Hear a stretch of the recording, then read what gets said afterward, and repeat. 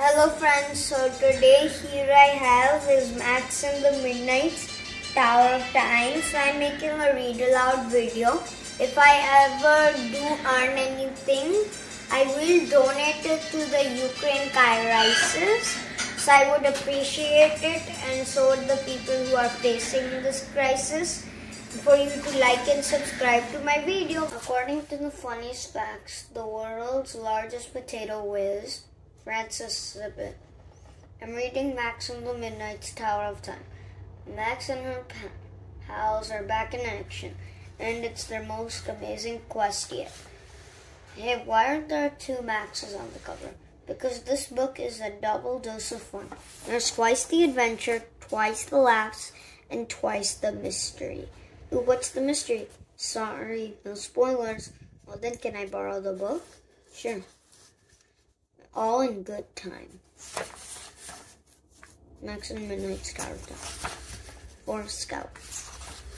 Polar Jean. Mary, you're back. Did you swipe any food? I can't handle another meal of crabgrass and tree bark.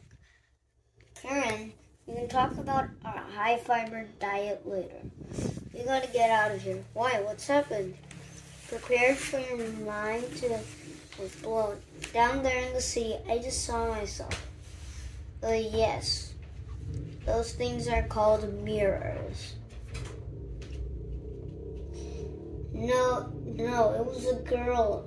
And she looked just like me. She had some old geezer flew out in the sky on a pitchfork. Was she a witch then? I guess so. But why would a witch turn herself into Mary 2.0? I had to find out. I followed her to the market square. A crowd was gathering for a speech by the king. I got her alone and asked her to super politely to explain herself. Then she puts a hex on you? No, but there's something different. Some funky magic going on. All around, people were turning into demons. I was able to escape before I got demonized too. But that witch was after me, and she meant business. You're right, Mary. We can't stay here. Pack up. You got 2 hours of daylight left. That's enough to put some miles behind us. So long, Bajovia. You won't see the likes of me again. So, yeah. Okay, 1. Max, cries Kevin. He sees me coming. You're just in time to experience my latest innovation.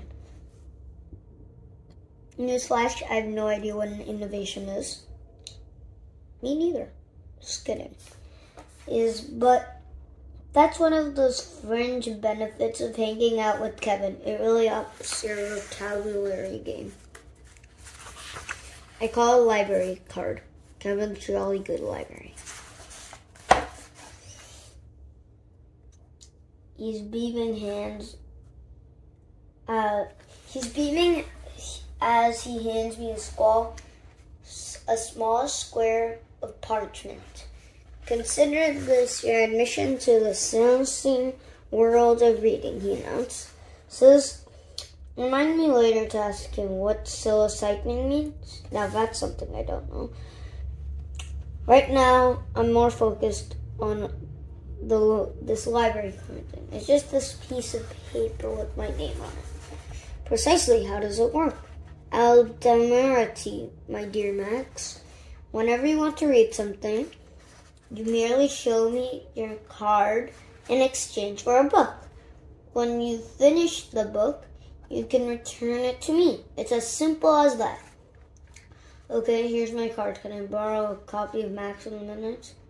I'm afraid they're all checked out at the moment. But I do have a medical volume you might find interesting. I don't know what that is, by the way. So if anybody knows, just tell me in the comments. Healing power leeches. It's highly informative. The illustrations, however, are a bit nauseating. I'll pass. Hey guys, it's Cedric, one of my classmates from night school of Benjovia. He's also some sort of the newest member of the Midknights. Not that I've officially invited him or something, but what would I say? Want to join our band of adventurers? Nope. That sounds way too dorky. I mean, I think he'd say yes, but sometimes it's pretty tough to guess how Cedric feels about you. You know stuff. People are tougher to read than books. Kevin, Max and the Midknights was a great story. You're too kind, old bean. Idiom. How's the work on the school going? I asked Squirrely. Kevin brushes. I nearly reached the thrilling conclusion. I refer to the course of your elevation that you have a twin sister, Max. It's absolutely shocking. Shocking. For once in his life, Kevin may have picked up the wrong word. Shocking doesn't even begin to cover it. My stomach turns into somersaults as I picture the girl I dueled in the market square. There's no doubt she's my sister, but I have so many questions.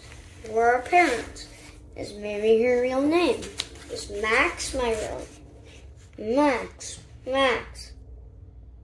Where did she come from? Why were we separated? Max. Oh, sorry. I was just saying Cedric has returned this book so you can borrow it. Nothing, said Tom. I changed my mind. I've changed my mind. I'll see you later, guys. Bye, Max. Farewell, toodaloo, cheerio. And don't lose that library card. I won't. I decided to take a walk and clear my head, but my thoughts keep landing on Mary. It's almost been over a week, since she came face to face. Why haven't I looked for her? Duh, because I'm not sure if I want to. I've spent 10 years as the adopted niece.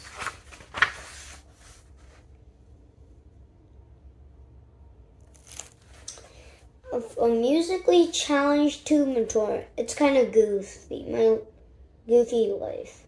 But my life is the way I like it.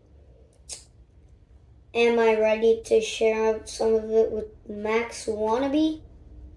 With some sort of Max Wannabe? Without realizing it, I'm heading steadily towards the castle with the familiar figure leaps into the shadows. Halt! Who goes here? Seymour? What a cocky dink. That's my name too. Seymour, it's me and Max. Oh, apologies, Max. I get carried away. It's just really fun to say, who goes there? And no, we don't have a public restroom. And since when are you in royal sanity? I'm not. I'm just testing a new magical device called the malware. You see this enchanted suit of armor to detect threats to the king. Clong, clong. Black. Is that the alarm? No, that was a fart. Oof. And a fragrant one it is too. That's gross, Senior. I'm going inside to get some fresh air. I walked down a long hallway and pushed the golden door to the throne room. King Conrad is here. So is Sir Gabba. And the head of the royal guard and the big-nosed guy tuning up his lute is my Uncle Budrick. Oh, play you the ping. Here's a tip, cover your ears. Roses are rosy, except when they're not. Violets are violety, not blue. But how does one sing of the colors not? It's green, it's brown, it's tan, it's cream. That depends on the state of your nose. A two can't know for sure what it would seem till he pulls out a hanky and blows. Honk you. Hi everybody. King Conrad gives me a warm smile. He's happy to see me, or he's really glad the song's over. Probably both. Hello Max, he says. What's on your mind? It's tough to decide where to begin, but I gotta start somewhere. Remember how you sent Sir Gab out to search for, my look-like? He nods. The mysterious Mary? Yes, I remember. Well, did you know, not all, he answers. You've always been an orphan and an only child, as far as we knew. Until this came along. He's holding a locket that he showed me in the week, the one with Mary's picture in it, which reminds me, where do you get that? The tale behind it, Gabout replies, is a modest one. I'm afraid no fire-breathing dragons or... Okay. No fire-breathing dragons or wizards or magical spells. Care to liven it up with music? Some music? Plunky plink. How did he even get upside down, bud? Oh, let's go. Maybe next time. It started perhaps a month ago, Gabba warned. I learned a series of robberies on the outskirts of Benjovia. I sent an avant-garde to investigate, and after several days of looking, she had happened upon the threat in progress.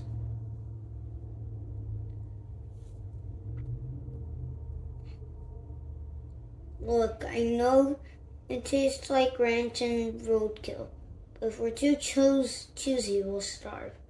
You there, stop! I rescue in the name of the king.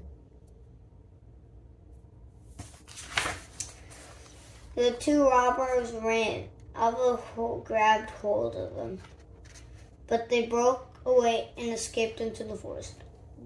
Only then he realized that he pulled the locket from the tall thief's neck, and she brought it to us, and well, you know the rest. So one of those criminals were Mary? We don't know. It's too dark for Alva to see their faces. She did hear them speak, though, King Conrad adds. They have distinctive accents. Alva suspects they're from Clonk. Clonk? Uncle Broderick looks terrified, which doesn't exactly shock me. The man's afraid of napkins. Anyways, I'm curious. What's Clonk? No idea, but some words sound scary. Like tofu. It makes you break my neck into hives. I don't think life works like that. Okay.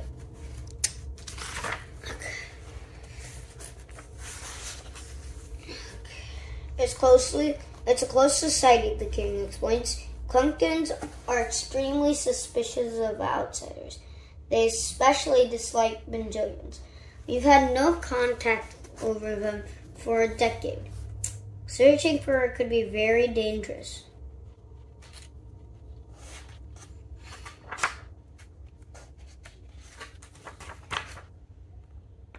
Not where I call over my shoulder when. So this is chapter 2, I guess.